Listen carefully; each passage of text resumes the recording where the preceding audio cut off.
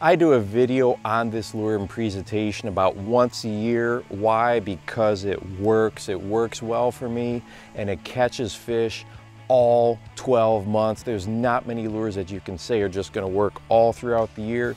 And this is it right here. It is a soft plastic jerkbait on a demicky head. And I like to break this down into two presentations, horizontal presentations and vertical presentations. So let's start off with the horizontal one first.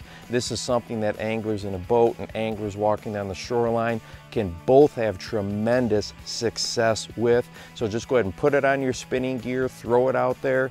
If you happen to have in a boat some, live targeting, active target type stuff, you can let this lure sink down to the school. But here's the real key is you're bringing it back, okay? Once you get it to the depth you want, just start to reel it. But here's the real key. Once you start retrieving that lure back, take your finger and just start to tap it lightly on the side of the rod and look at the tail kick action that imparts on the lure. It looks so much like a minnow swimming, nonchalantly through the water column, and those easy meals are something that bass love to eat. And every once in a while on that horizontal presentation, just give the rod tip a little twitch and you'll get that fleeing baitfish type of action or presentation to it that can trigger a bass into biting. Let's say they're following that lure and all of a sudden that it tries to flee and escape, that'll trigger that feeding instinct. So between tapping the side of the rod and twitching the rod once in a while to get the bait to jump,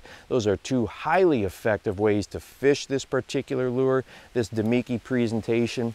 And it is very finesse, but it's kind of neat in the fact that you can cover some water with it. This is something I can go ahead and tie on and just start working the shoreline to find fish, to find some active fish. I love covering water and I love the fact that it is so finesse about anything is going to bite it.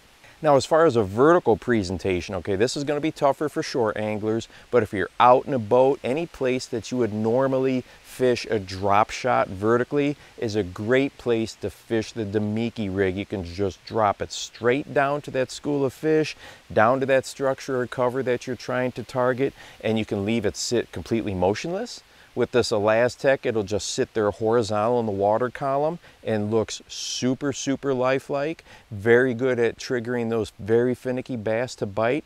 Or once again, you can start to tap the rod, get that tail kick, or jig it a little bit more. But it is a tremendous vertical presentation. In the wintertime, you're probably going to have it right down on the bottom of the lake. And then as the water warms up, you're probably going to move up off the bottom quite a bit.